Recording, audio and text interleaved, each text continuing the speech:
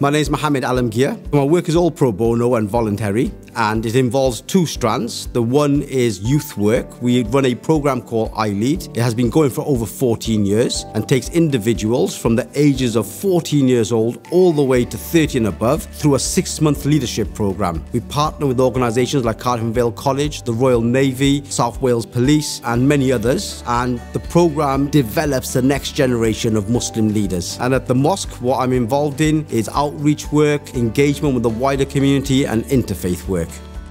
I've had the absolute privilege to work with Mo for the last 10 years in my role within the Navy. I think everything Mo does is driven by community spirit. It's driven by a passion to bring people together, giving people understanding and knowledge of those communities. But more importantly, he's about teaching us to respect and also celebrate the differences that make us unique and make Wales and Cardiff a hugely diverse and inclusive community.